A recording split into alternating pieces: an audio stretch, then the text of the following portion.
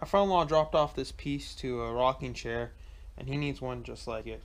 So he brought me some wood, and I'm going to open up my Copy Crafter wood turning duplicator and see if I can make an exact copy of the wood lathe. Luckily, I got enough to have some trial and error here. Looks like this is poplar. Should work good. Renewable resource. I got this set up right now. I had to put this in the press and press it and then run a tap through it because it wasn't lined up. I'm not sure how that's really attached except for just pressed in, looks like. But I got this set up. I got my wood mounted. Not really true on center. I didn't do a good job of finding the center.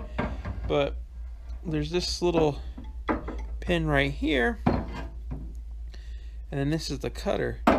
So the pin just kind of rides against the cutter, and then once it hits that, it will stop it.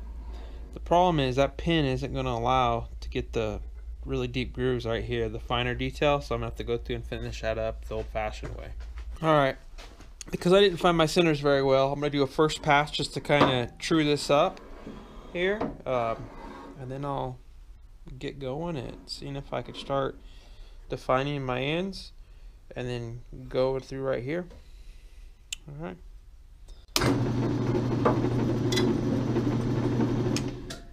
Well, that didn't work out well at all. Alright, let's see if that's better.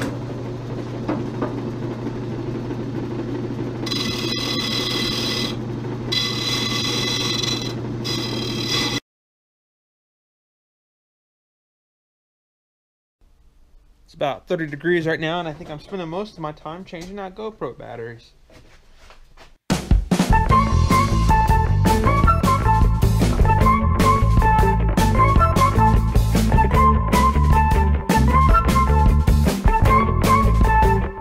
Well, it's my last battery, but I switched to tripod so you could see hopefully a different angle. That doesn't quite look right to me.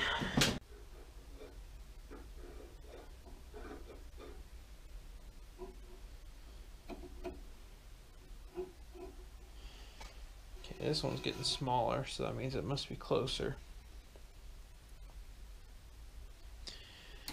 Try again tomorrow. Day number 2. I got a piece of smaller dowel. I think this is a 1-inch. Yeah, it's about a 1-inch dowel. Got the centers marked. I got this adjusted, I think right. I'm going to try on this, and then I'll switch back to that other stock.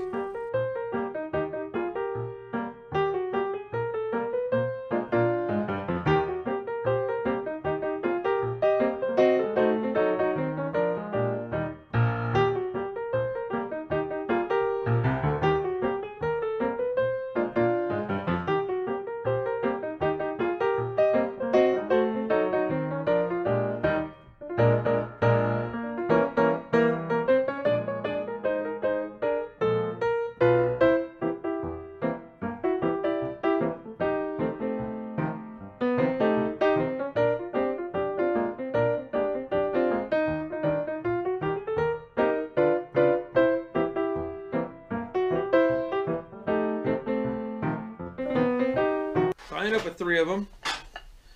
This is the one with the wood that he gave me that I think will be a pretty good match. I sawed off the ends and hand sanded this. I just used a hand saw with some fine teeth. And what I'm going to do is I'm going to see if I have a stain that's close, and I'll do a test on this piece, and if it is, I'll go ahead and stain it. And I think it's I don't know whether it's some kind of shellac or something on it. I don't know if I have that, but I should be able to get stained. If not, I'll just give it to him with these pieces of wood so that he can run a test on his own. Hope you enjoyed watching. I had a lot of fun using a tool I haven't used before, and now I'm going to clean up my mess. Thanks for watching.